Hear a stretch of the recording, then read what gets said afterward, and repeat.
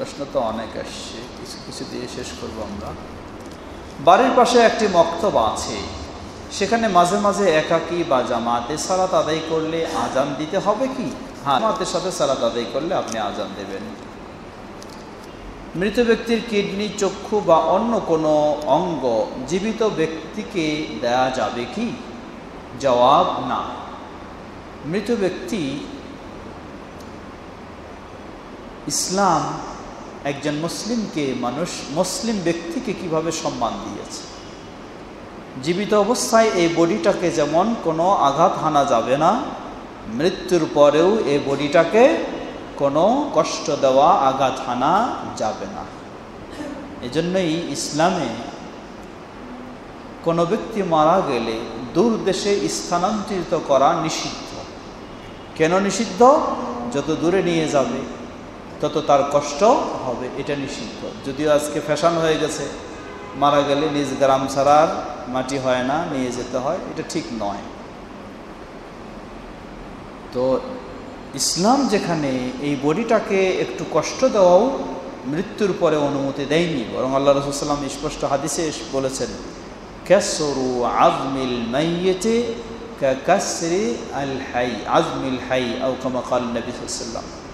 কোনো মৃত ব্যক্তির হাড়ে আঘাত হানা জীবিত ব্যক্তির হাড়ে আঘাত হানার মতোই অপরাধ। সুতরাং কোনো মৃত ব্যক্তির এই ধরনের কিছু অঙ্গহানি করা জায়েজ হবে না। এখন প্রশ্ন, তাহলে কারো যদি এই সমস্যাটা প্রয়োজন দেখা দেয় তাহলে কি করবে? জবাব, এই লোকটা কি কিয়ামত পর্যন্ত বেঁচে থাকবে নাকি? যারে আপনি চোখ দিতে চাচ্ছেন বা কিডনি দিতে চাচ্ছেন, হায়াত না থাকলে ও কি হয়ে যাবে? চলে যাবে। এজন্য আরেকজনেরটা কেটে আনে দিয়ে দিতে হবে, এমন বিষয় নয়। আমি ইশরাকের সালাত পড়তে চাই, কিন্তু আমি যে মসজিদে সালাত আদায় করি সেখানে সালাত শেষ হলে মসজিদ লাগিয়ে দেওয়া হয়, তাহলে আমি কি বাড়িতে ইশরাকের সালাত আদায় করতে পারবো? জবাব, ইশরাক দ্বারা যদি চাস্তের সালাত উদ্দেশ্য হয় তাহলে সেটি যে কোনো জায়গায় করতে পারবে।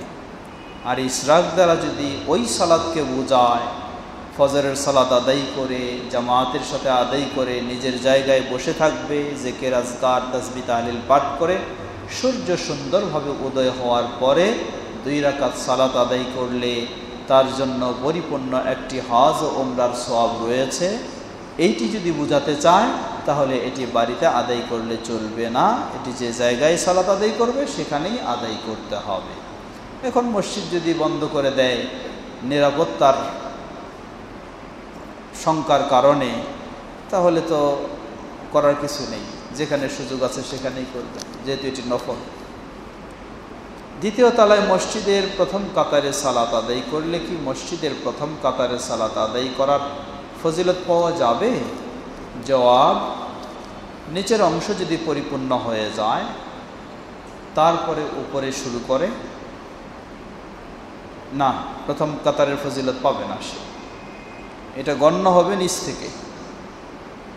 নিচেরটা হলো প্রথম কাতার, এই চলতে চলতে চলতে শেষ পর্যন্ত যতটুকু, তারপরে উপর থেকে শুরু হবে, শেষ পর্যন্ত যাবে, তারপরে উপর থেকে শুরু হবে। তো এই উপরে দাঁড়াইলেই প্রথম কাতারের ফজিলত পাবে এমনটি বলা যাবে না। উপরে যে প্রথম কাতারে দাঁড়াবে সে ওই তালার প্রথম কাতারের সওয়াব পাবে। উপরে যে প্রথম কাতারে দাঁড়াবে সেখানে ধরে নেন 10টা কাতার, ওই 10ম কাতারের আগে যে প্রথম কাতারে দাঁড়ালো সে তার চেয়ে বেশি সওয়াব পাবে, কিন্তু এই প্রথম কাতারের সমান সে সওয়াব পাবে না, কারণ এটা হলো নিজ দিক দিয়ে চলে যাবে।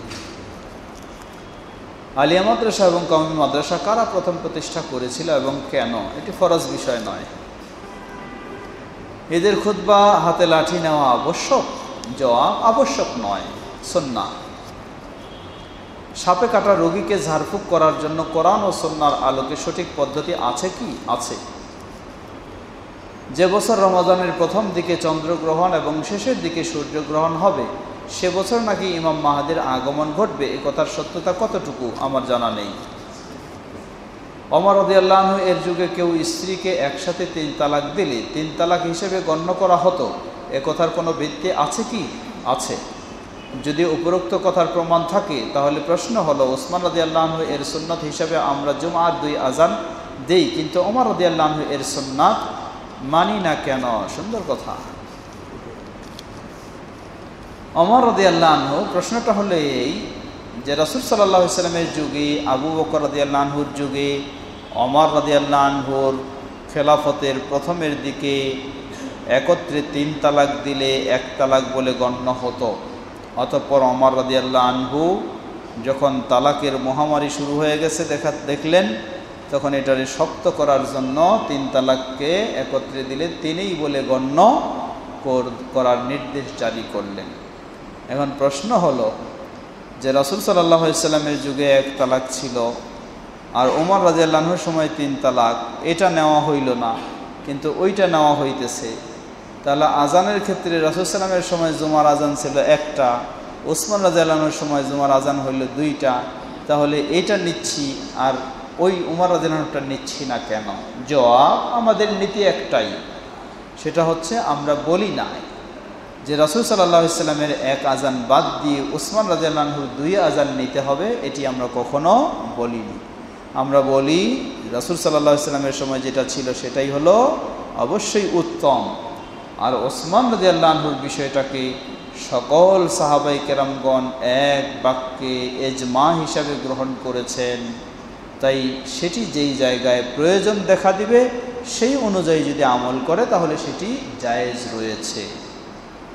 তো তালাকের ক্ষেত্রে আমরা বলবো যে ওমর রাদিয়াল্লাহু আনহু এর রাসূল সাল্লামের যুগে, আবু বকর রাদিয়াল্লাহু আনহুর যুগে, এমনকি ওমর রাদিয়াল্লাহু আনহুর যুগেরও প্রথমের দিকে 1 তালাক বলে গণ্য হতো।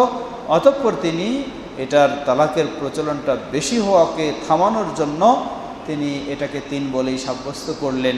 কোনো বর্ণনায় এসেছে পরে তিনি আবার সেটা থেকে ফিরে এসেছেন। সুতরাং আমরা বলবো যে সেই ক্ষেত্রে রাসূল সাল্লাল্লাহু আলাইহি সাল্লামের বিষয়টাকে অবশ্যই প্রাধান্য দেব। কেউ যদি ওমর রাদিয়াল্লাহু আনহুর সেটাকেও গ্রহণ করে ফতোয়া দেয়, আমরা তো বলিনি যে হারাম হয়ে গেছে। আমাদের দেশে হানাফি মাযহাবের ভাইয়েরা তারা ওমর রাদিয়াল্লাহু আনহুর সেটাকে নিয়েই ফতোয়া দিচ্ছে, কিন্তু যখন প্রয়োজন দেখা দেয়, কুলাইতে পারতেছে না, তখন আবার আমাদের কাছে পাঠায় দিচ্ছে, যে এখান থেকে ফতোয়া নিয়ে যাও। আজকেও ঘটছে একটা। খুতবা দেওয়ার সময় কি লাঠি ছাড়া খতিব সাহেব খুতবা দিতে পারবে? দলিল সহ জানাবেন। জবাব, আগেই একই বিষয়, ঈদের সালাত আর খুতবা একই। ঈদের খুতবা, জুমার খুতবা, লাঠি ব্যবহার করা সুন্নাহ। যদি লাঠি ব্যবহার নাও করে তাতে খুতবা বাতিল হয়ে যাবে, অপরাধী হয়ে যাবে, এমনটা নয়। জানাজার সালাত নির্দিষ্ট 2টি দোয়া ছাড়া ইমাম সাহেব নিজে কি কোনো দোয়া ঢোকাতে পারবে? দলিল সহ বলবেন। জবাব, আমার জানা মতে যেগুলি দোয়া রাসূল সাল্লাল্লাহু আলাইহি সাল্লাম থেকে প্রমাণিত, একাধিক দোয়া রয়েছে, 2টি নয়, 2টিরও বেশি রয়েছে, সেগুলি সীমাবদ্ধ থাকাটা উচিত, কারণ এটি উন্মুক্ত বিষয় নয়। যদি কোনো অমুসলিম মেয়ে স্বেচ্ছায় মুসলিম হয়ে অভিভাবকের অনিচ্ছায় কোনো ছেলেকে বিয়ে করলে কি তার বিয়ে সঠিক হবে? আর অভিভাবকের অনুমতি না নেওয়ার কারণ যদি তাকে মুসলিম না হতে দেয়? জবাব, হ্যাঁ। কোনো অমুসলিম মেয়ে যখন সে ইসলাম গ্রহণ করবে, তার বাবা অমুসলিম থাকলে সে তো কখনোই ওই মুসলিম মেয়েকে কোনো মুসলিম ছেলের সাথে বিয়ের অনুমতি কিয়ামত পর্যন্ত দিবে না। সুতরাং এমত অবস্থায় এই মুসলিম মেয়ে কোনো মুসলিম নির্ভরযোগ্য ব্যক্তিকেই অভিভাবক মনে করে বিয়ের ব্যবস্থা সে করবে, এতে অসুবিধা হবে না।